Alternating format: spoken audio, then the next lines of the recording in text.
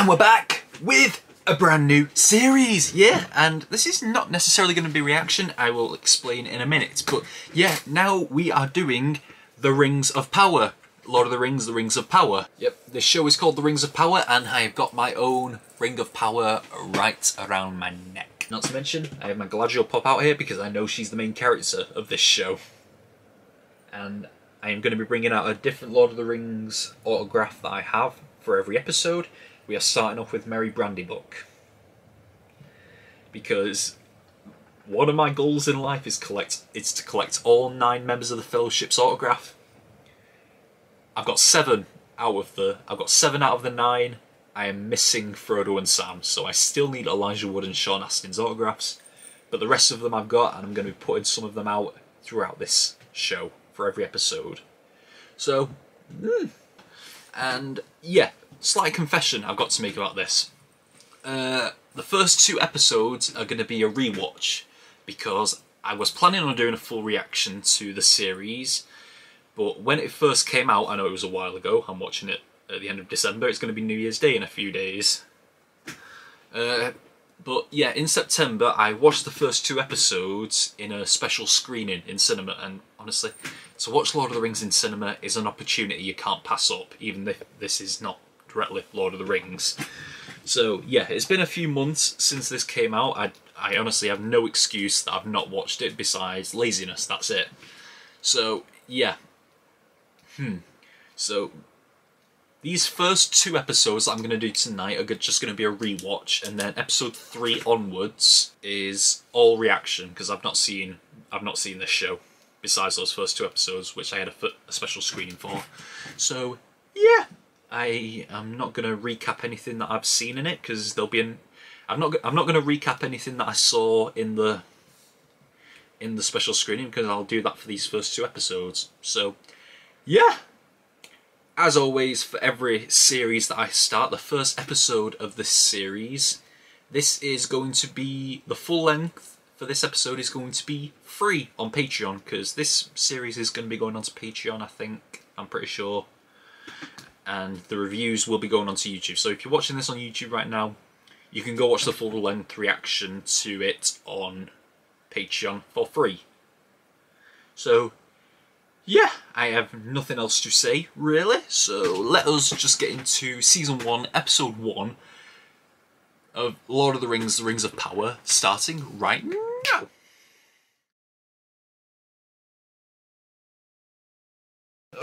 Okay, so that was the first episode.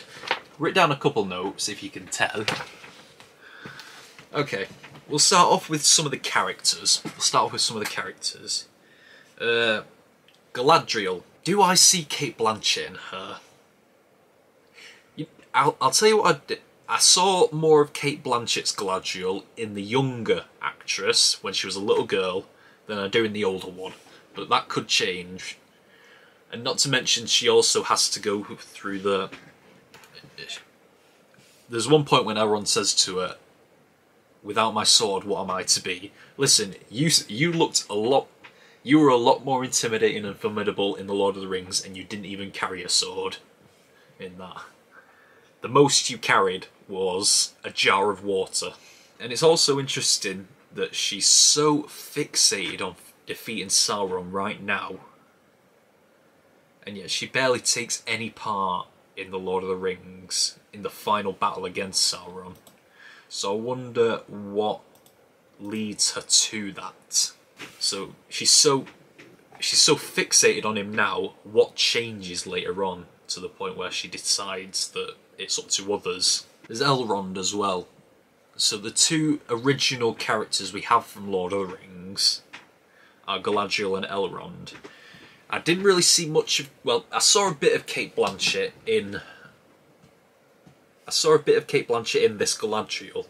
I didn't see a lot in this Elrond of Hugo Weaving, except when I mentioned it in the reaction, like when he has a little smile on his face, a little smirk. I saw a bit of Hugo Weaving, like I can imagine Hugo Weaving making that face. He is a good friend to her, he is a good friend. So it's odd that they share so few scenes together in the original Lord of the Rings. You know, it's strange that their scenes together are so few. Like even together, even when they're standing together, there's only one scene for like 5-10 minutes right at the end of the trilogy when they're actually together, and then there's one where Galadriel is basically speaking to him over a distance, but they're not in the same. They're not together, but she's like rather speaking to him. And it would make sense that he's the one who writes all of the the speeches that the High King makes. Because even in the original trilogy, Elrond very much had a way with words. He was very much a dramatic speaker. So it makes sense that he's the one who writes all these speeches for the king. So he is a good friend to her, because he's telling her to leave. And he's saying that if Sauron is still out there and she leaves, he'll make sure that her mission is complete. So he wants her to have peace of mind when she leaves. But obviously that doesn't end up being the case, because she decides to come back anyway. So we've had Galadriel, we've had Elrond. There is also Arondir, who's another elf, who is a stationed watchman or guard at this town in the Southlands of Men. And I've got a bit to say about the Southlands later on, which I only just noticed in this first viewing. In this viewing, I noticed something for the first time, so yeah, there's a bit of a reaction in there. But yeah, he's a stationed watchman here in the Southlands, looking over all these towns of men. And yeah, the people aren't exactly happy with the elves' presence. I wonder if there might be some who don't mind it, but there are also others. There are a lot more who don't like it. Because, like I said, they hate the elves hate the men hate the elves, and it's all coming about because the elves have lived long enough to see the evil that was once there, and they still hold that against the people of today, of now. So they're always wary around them, they're always suspicious of them, and as a result the men have grown very resentful towards the elves because of it. So, but I do want that one kid to get his fucking teeth smashed in. That one who had a go at Arondir in the bar, not the bar, but the tavern maybe. Yeah, I do want someone to smash his teeth in, please.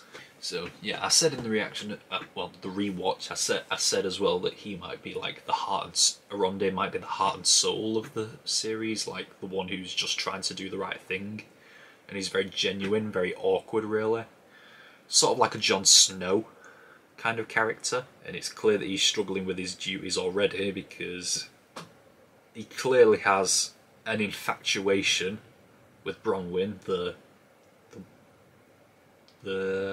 healer of the town, and now he's just found out that she was born in Horden, which is a town that was very, very loyal to Morgoth. So I imagine that puts him in a difficult position.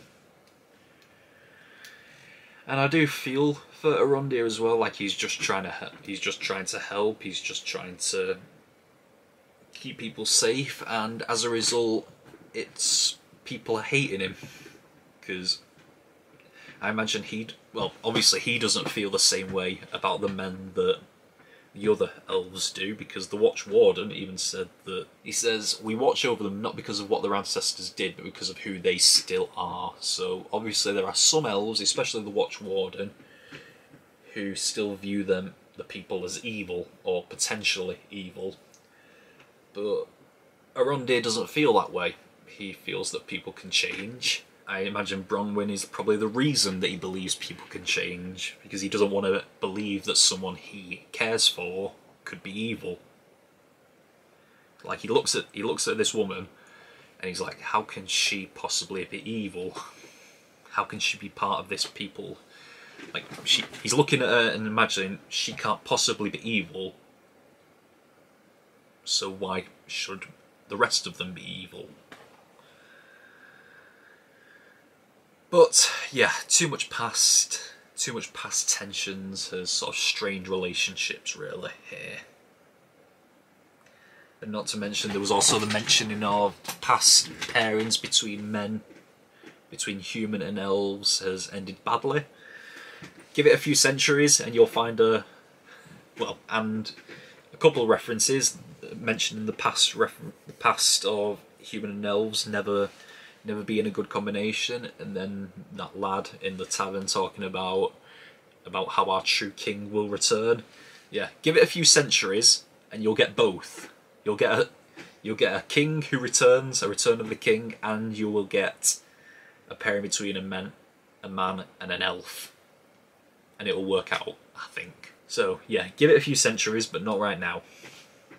I wonder, although I'm not really into the lore, I wonder if Arondir and Bronwyn will work out, or if it will all end in heartbreak. There's also Nori Brandyfoot, Eleanor Brandyfoot, the Half-Foots, the precursor to hobbits. I wonder if these are a travelling people, because I do see a lot of similarities to the hobbits, not just appearance-wise, but I do see a lot of similarities to the hobbits, but also a couple of differences.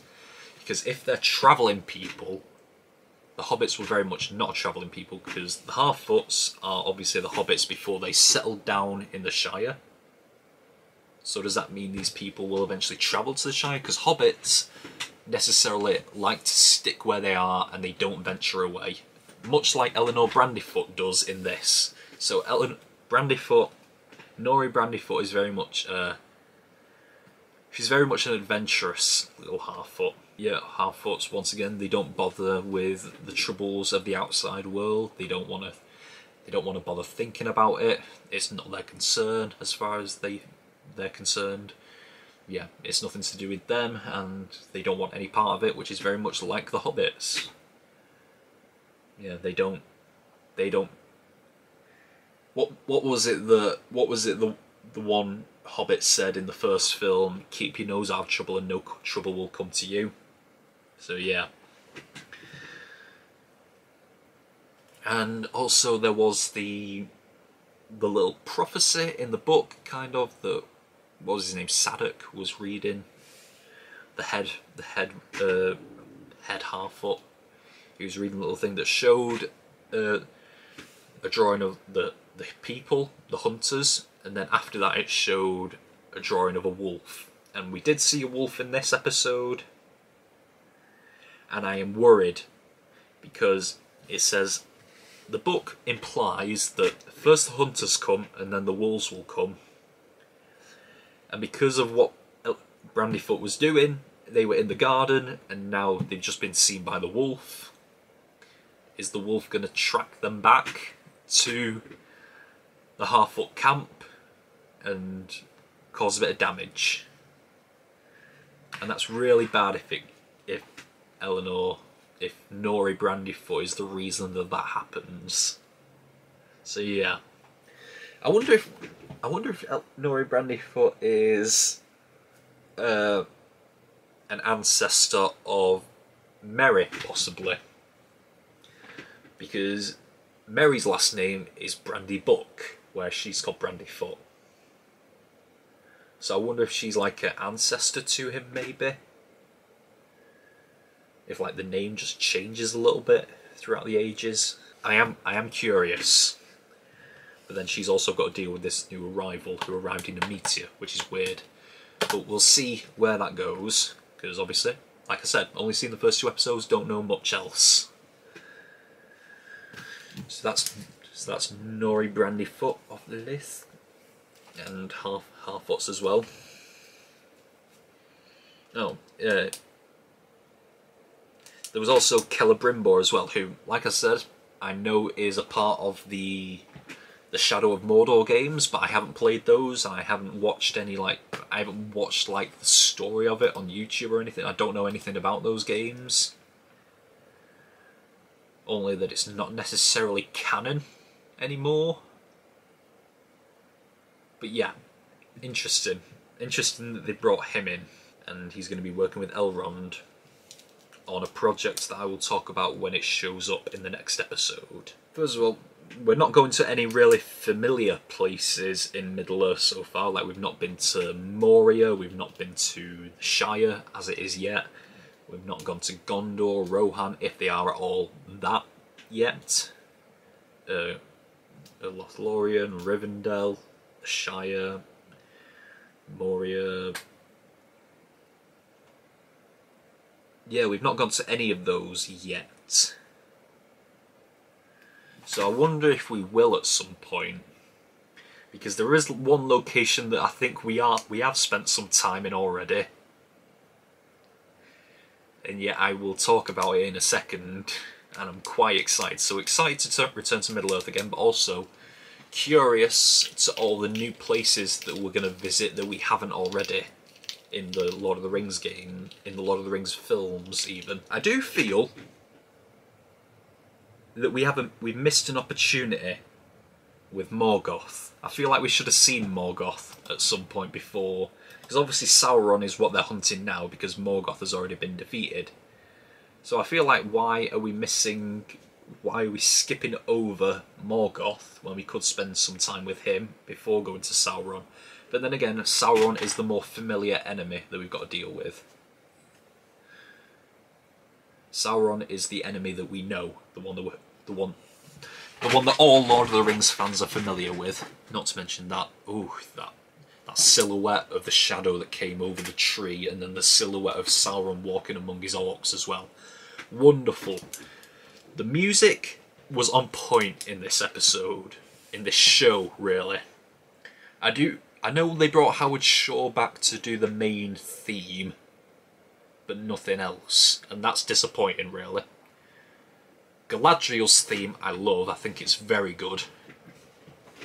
Is that the one Howard Shore did? I don't know, it might be. Because I know that he was brought back to do the main theme, and Galadriel is the main character, so does that mean the main theme is Galadriel's theme and that's the one Howard Shore did? Because it's definitely the most Lord of the Rings sounding theme I've heard so far. I've heard a lot of themes in this episode that sound very fantasy. If I can find one and maybe you can hear it first.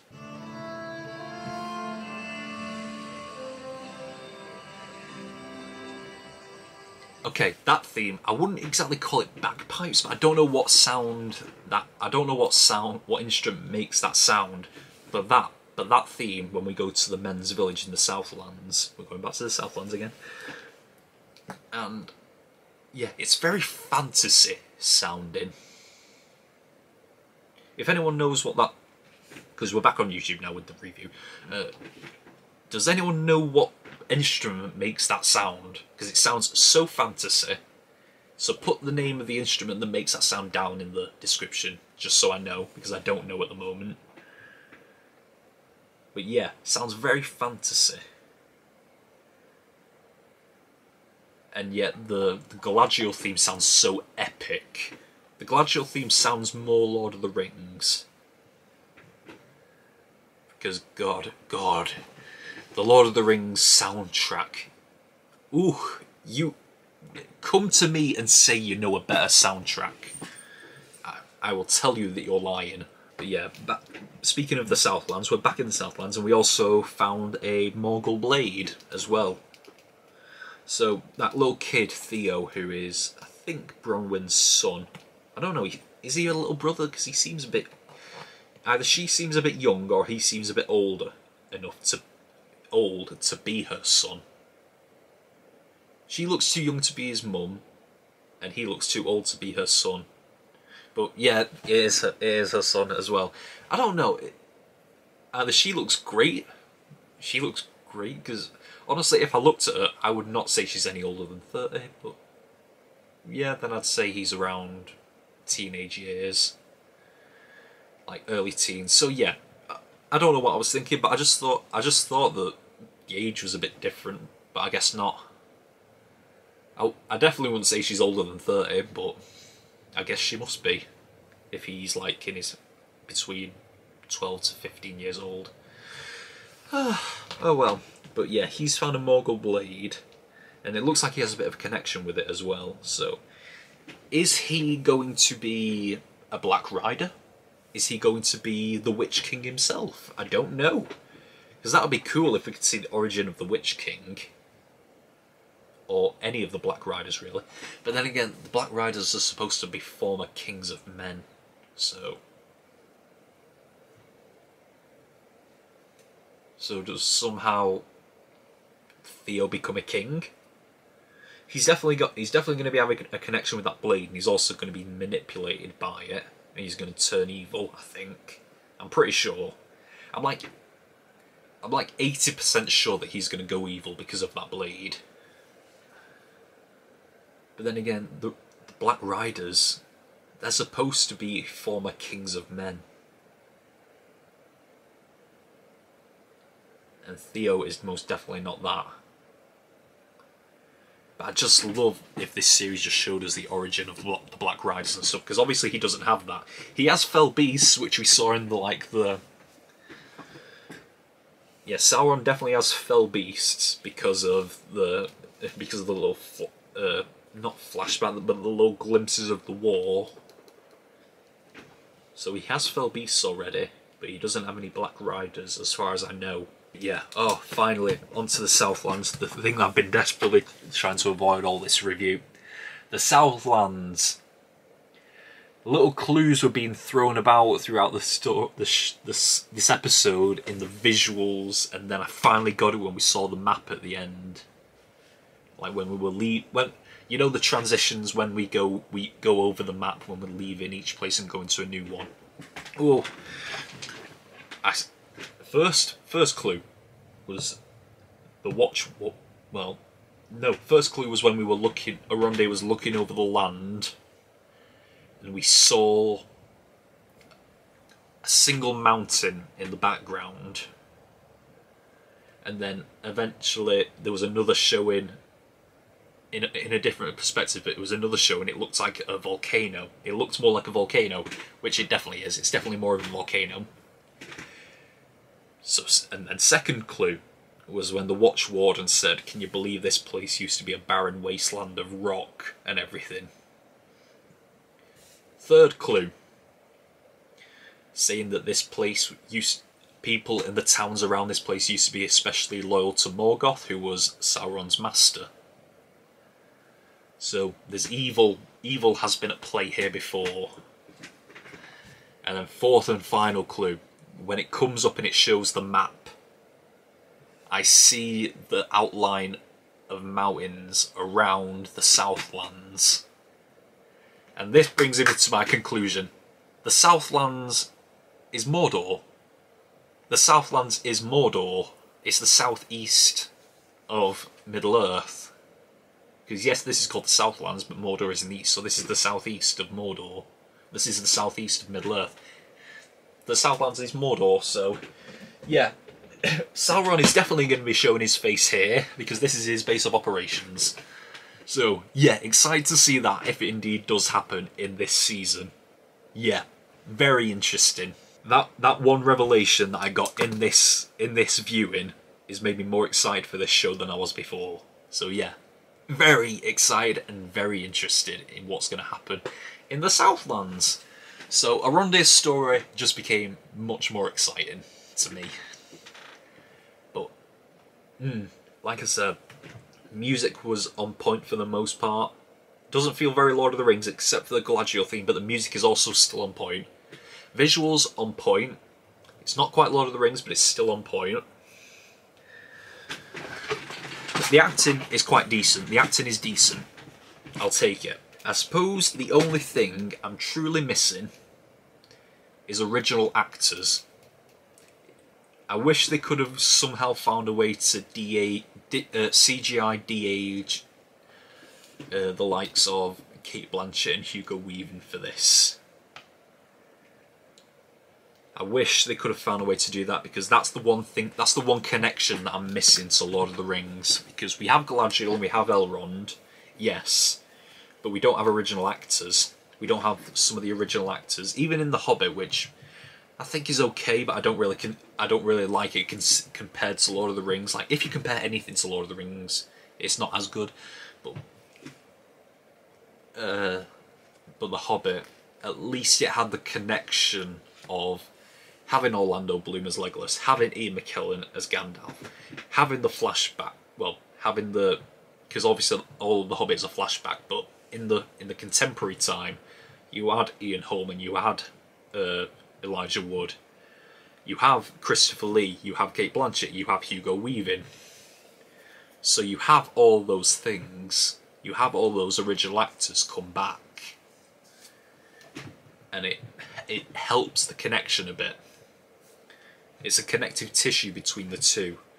Whereas, yes, we have Galadriel and Elrond, but we don't have the actors, so there feels a disconnect. Not completely, because we've still got Sauron, we've still got Galadriel, and we've still got Elrond, so there is still that. But we don't have the actors to make the connection seem legitimate. So, I wonder if we'll get that all throughout this series, or this season, really, because I know they're doing a season 2 of this show, and I hope that even if they don't do it in this season, they do it in another one. So, yeah. I'm excited to return to Middle-earth. Lord of the Rings is one of my favourite franchises of all time. I am very excited to be part of this again. To be watching, well, I would say watching Lord of the Rings at the same time it's coming out, but I'm not. Because this show came out a couple months back, and I'm only just catching up now. So yeah, that's all we've got for this week. This episode of Lord of the Rings, The Rings of Power. Until next time, we are over and out. Bye!